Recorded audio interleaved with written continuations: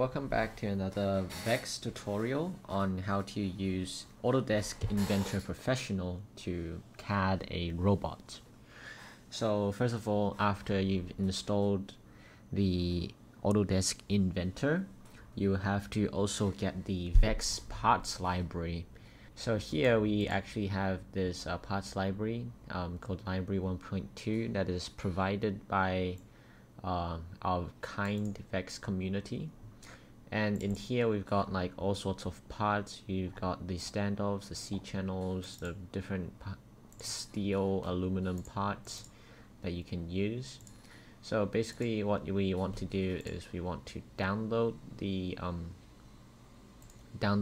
folder, and after it's downloaded, make sure to put it somewhere that you can find later on. Alright, so let's go into Inventor. This is probably what you would see, and the first thing you need to do is make an assembly. So under here, new, or you can go up here, click on new, and here we can have a assembly or just a part. So it's pretty self-explanatory. The part here just stands for one singular part, but an assembly is where you can put different parts together and put it into one bigger thing. And here under the parts, we also have the sheet metals. We don't really need to use these in Vex because we already got all the parts in our library, and the thing that we use the most is actually the assembly. We need to put all the parts together and make sure that they work. And we also have the weldments here. So this is supposed to work with the sheet metal. It's basically like constructing metal stuff. You need to like weld them together and stuff. So what we want to do is just create a standard assembly, and then it brings you to this interface. Under assemble, we want to just use place, and then in place you would want to like select the part that you would want to use. So let's say I'm gonna just put down a 35 wide C channel, right? So here it's kind of gray, and you can right click and you can rotate how you want to put down the thing. Let's say we're going to build a just standard drive. We can just put it down and then just put two more down and then rotate it. You can just kind of like play around with this a little bit, and then you can get the hang of how these parts rotate in three-dimensional space.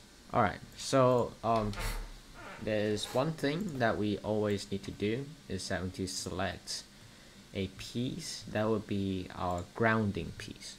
So what I mean by that is that we want it to be grounded. What grounded does is that once it's grounded, you can't move it, so it'll stay in place. Then let's say if I unground it, right, I can move it like wherever I want. So this is really important because you don't want your robot or like all of your parts to be like moving around everywhere. Some of the other basics is the controls. So the controls, you would use the scroll wheel.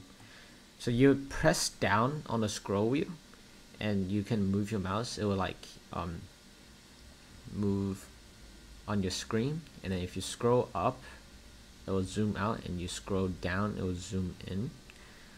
And then if you press shift, like you hold shift and you press down your middle mouse button or the scroll wheel button, you can pan around the assembly like this. So basically these are all the stuff, all the moves that you would need to do to like navigate around the three-dimensional space. So for today, we're just going to make like a very basic just drive. So what we want to do is we want to constrain the parts together, because as you can see right now, all these parts are just free. They can go wherever they want except for this grounded part. Alright, so we want to use a thing called constraint.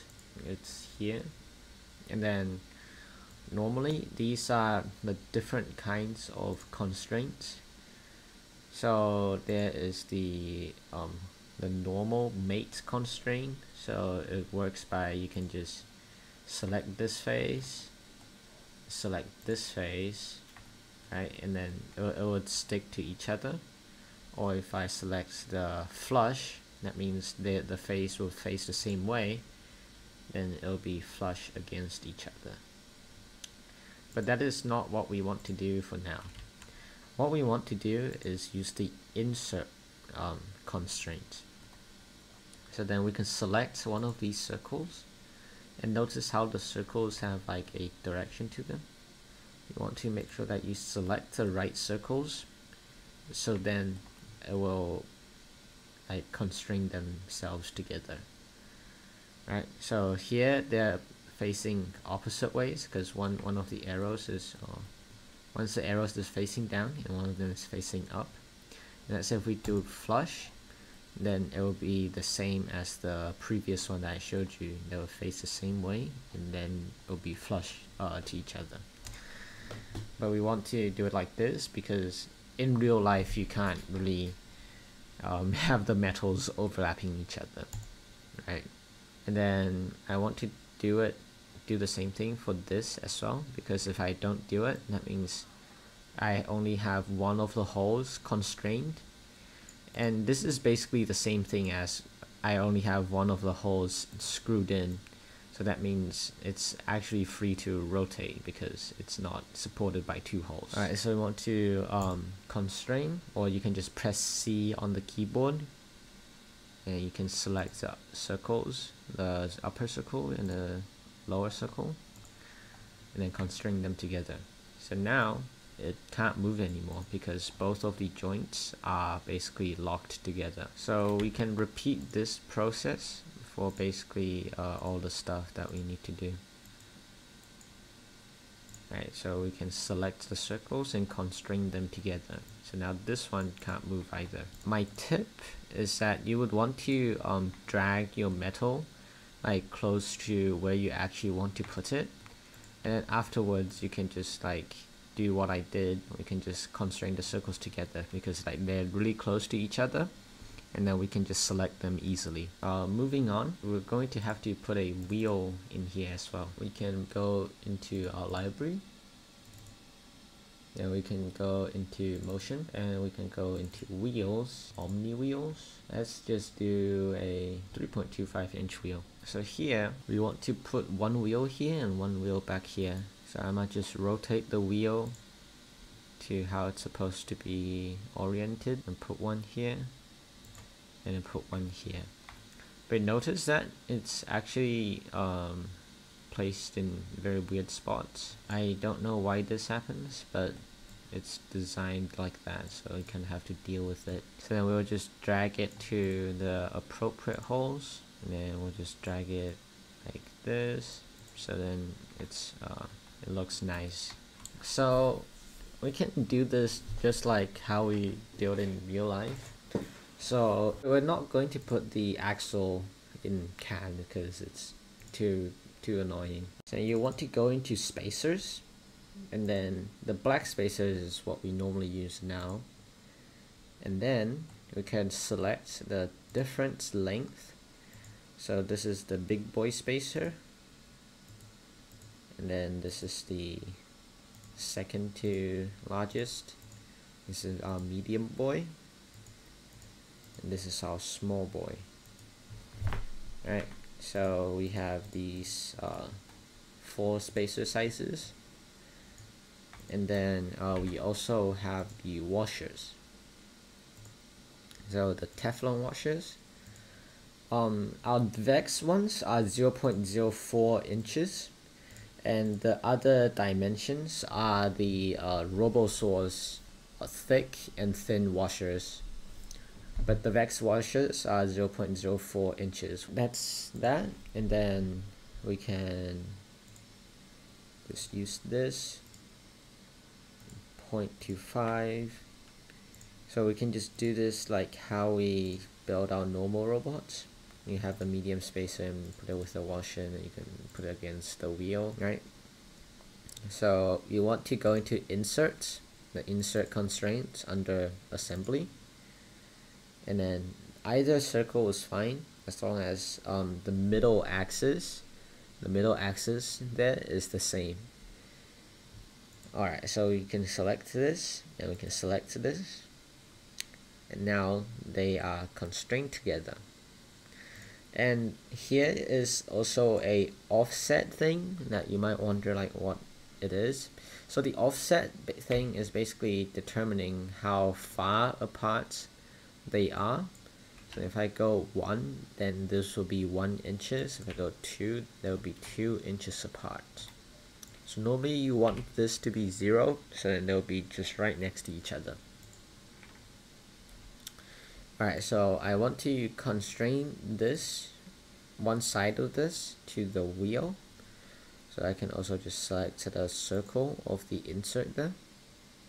And I press apply.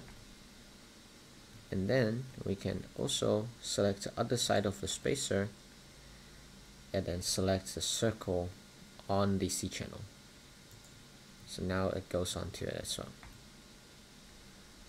Alright, so we can also select these two. You can hold down shift to like select multiple things. So then normally like you click on something and you click on another thing, it will just only select the latter thing that you clicked on.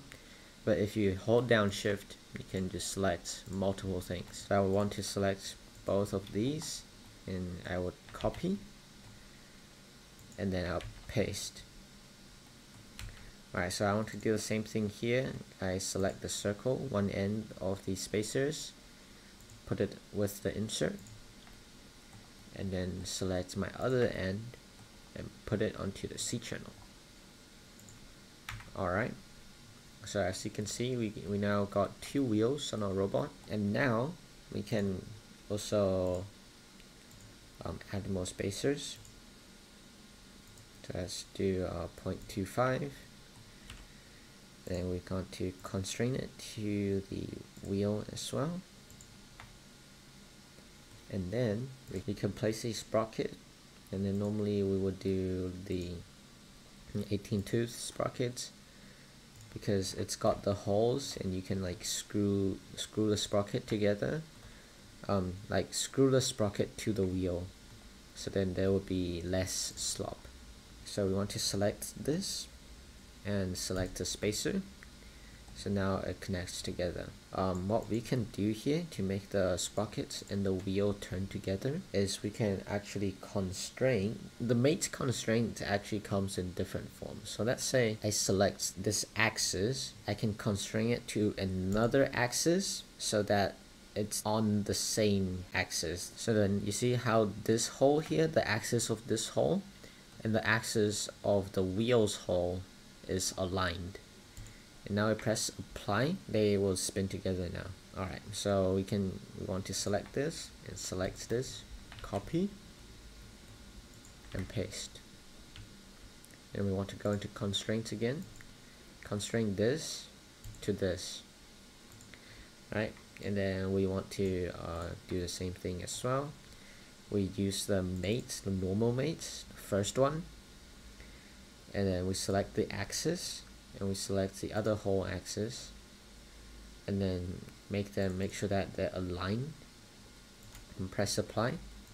Now they can spin together. So now we want to put the motors in, and we want to go into electronics, and normally I like to use the simple motor because it is a lot easier to constrain it to other things.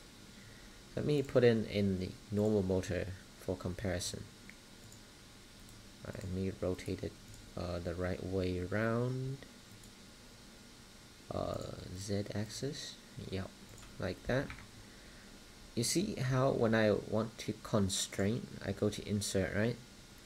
There's like a whole bunch of different circles here, and it's really hard to select the right one because each of the circles, they have a different height, right? because you see some circles are from the gold insert, some are inside the gold insert, and some are like the curves, the outer curves, and there's like a lot of layers to it. So you will like select the wrong circle, and then the CAD will just be angry at you. And so what our community has done, like our nice Vex community, is that they've made a identical motor but made it a lot more simple, right? So we just have one singular circle here that we need to select, and that makes our lives very easy. And now we can insert, we can select the nice big yellow circle, and then we put it onto the C channel like this, right? And now it's on a different rotation. So then I would want to select the circle and then put it into the right hole. There you go. So now our motor is aligned with an axle and into the wheel, right? And then we can copy, we can paste, and then we can select, use the insert constraint, select the circle, and then put it in the right place. So for situations like this where like it's like covered by the C channel, you can just turn the motor, and now the yellow face is visible to us. So then we can select the circle, select the C channel circle, we click apply, and now it can't move anywhere, this can't move anywhere, and the wheels in the sprocket, they can spin together. So that's about it for our first tutorial. So when you finish the robot, you would want to save it, and what I normally do is I put it in the library folder, so then it's like nice to find and you won't like accidentally delete it or like move it into another folder. For the name, you can just name it like test1 or however you want to name it. Press save and then press OK, and then now it's saved and you can just close it without worrying about it. Thank you very much for watching, and see you guys next time.